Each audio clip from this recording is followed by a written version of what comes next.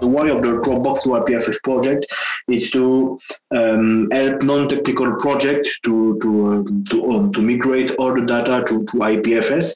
So there are maybe three main problems of using Dropbox today. The first is this is a centralized platform, so many users want to migrate from Dropbox or any cloud providers to IPFS, but how can we help non-technical users to migrate to IPFS without using some CLI or something? So we need to use some web UI. We need to create an application with a good experience to migrate all the data, easily access the files, and so on.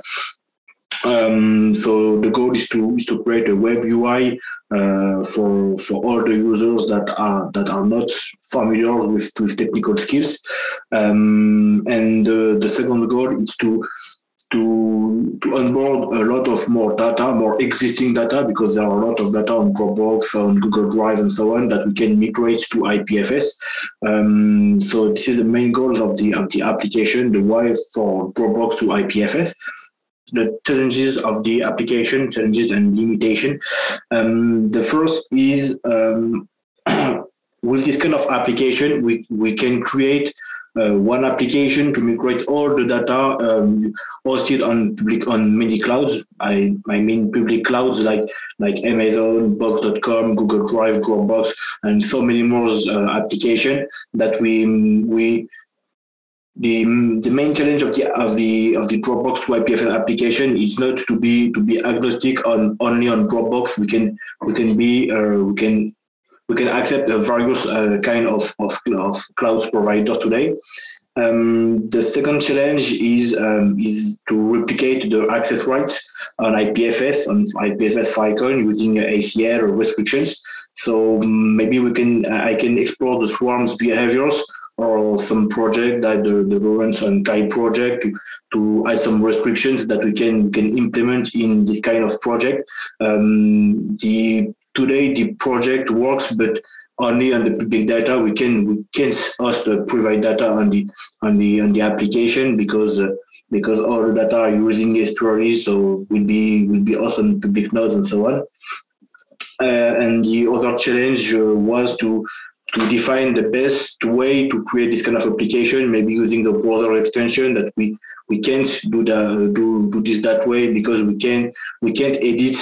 We can put some more text on the Dropbox application because it's a proprietary application.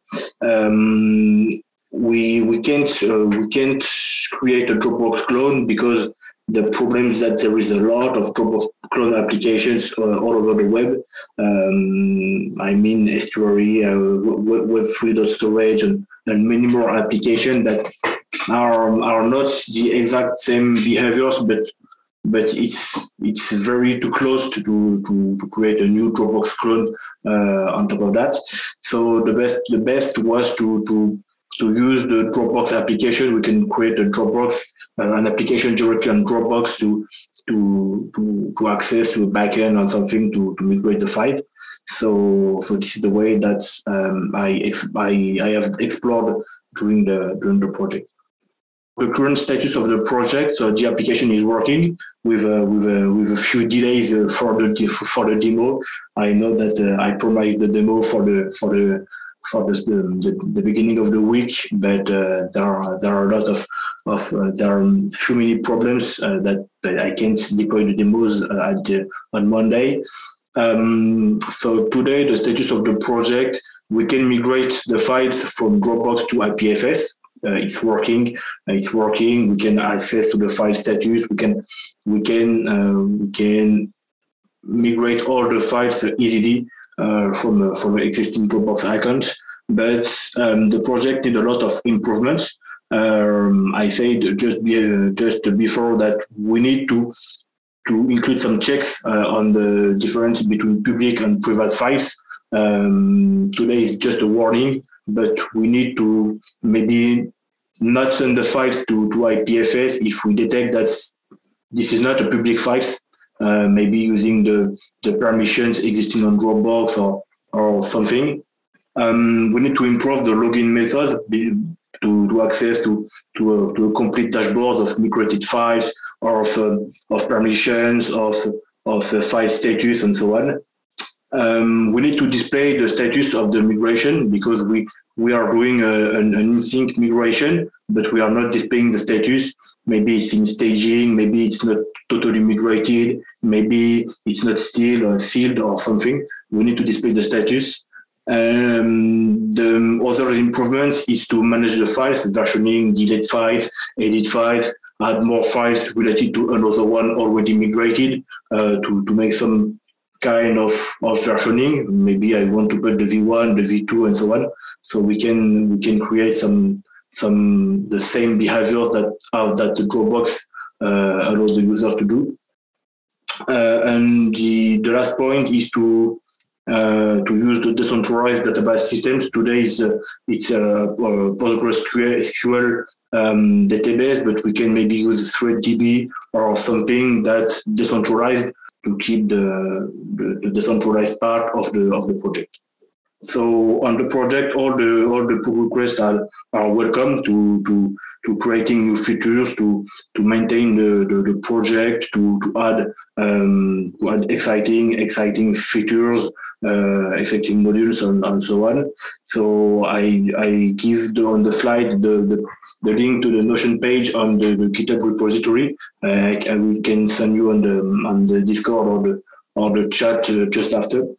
And the last part just before the demo is how to use the project. So you have two ways to use the project. You can deploy the project on your own machine. You can just use GitHub, and you can compile the project and use it on your own machine to have all the data locally. So I will publish a README on how to compile the project. And I will also give access to a public hosted application, maybe during the weekend or something. So you can access a public application to connect your Dropbox account and to start to migrate a lot of files. So this is the screenshot of the applications. So I will just share my screen and do a real demo. So will be better than only the screenshots. Okay, so this is the application. This is the home screen of the application. So as I said, today is only be careful messages to not publish some private files. This is all the steps that will be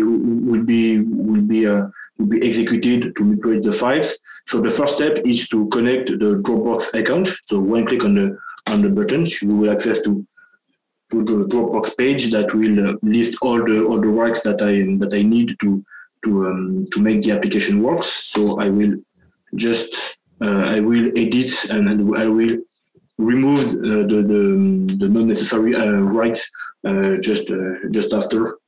So I got the application. So the application, when the application is connected to a Dropbox account, you can access to a kind of token or a kind of something to check all the file status. So today I need to improve the authentication method. So we can add maybe a password, or we can add a lot of things to improve the access to dashboards. Now it's just a proof of concept so just to create what we can do when migrating the files from Dropbox to IPFS. So I will just copy. I will access. So we are a very easy, very simple login page. So I will put the token inside.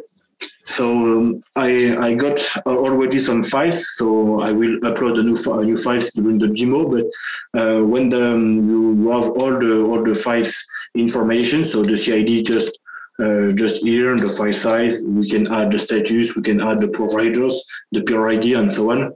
We can add a lot of informations about the files, maybe a link to access using a public gateway or something more.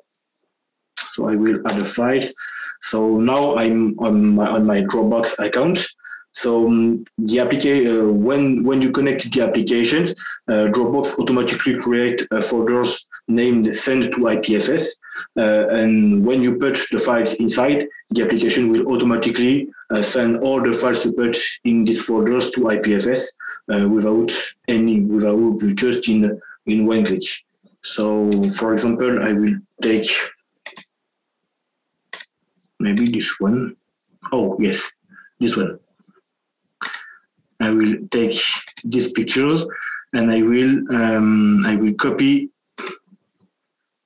I will move these files to the folders apps, send to IPFS. So the file has been moved to the other folders. So now we can go back on. I will maybe put also this one. Move. Or yeah, I will up. Okay. I will upload more files in the folders. Which file? Maybe this one. Okay. I will put these files inside. Okay. Okay. So now, if I think all the files has been sent to IPFS. So I just have to check, because the application today is hosted on my machine. So just have to check few things. Okay, so I will put more files in the folders. Okay, so I got something very strange, but there is something strange. I think on the when connecting the application, but what I will put videos to check. I think it's the demo effect. I don't know why it's not working at this moment, but I will put the videos on side. But the behavior is just to put some files in the folders, and we'll have access just here on the file. So for this, I'm using some SQL API to send the files over IPFS. So as you can see, there is a lot of files during the test. I'm using some, so you can have access the links. Maybe this one was just before the beginning of the Zoom session, so I can access to the logos. I have maybe some other files, maybe those SQL file. I got also some pictures. You can maybe migrate a lot of files any size. You can also migrate some entire folders on IPFS. You can migrate any file type and so on. So yeah, I will send the videos to see how does it work completely.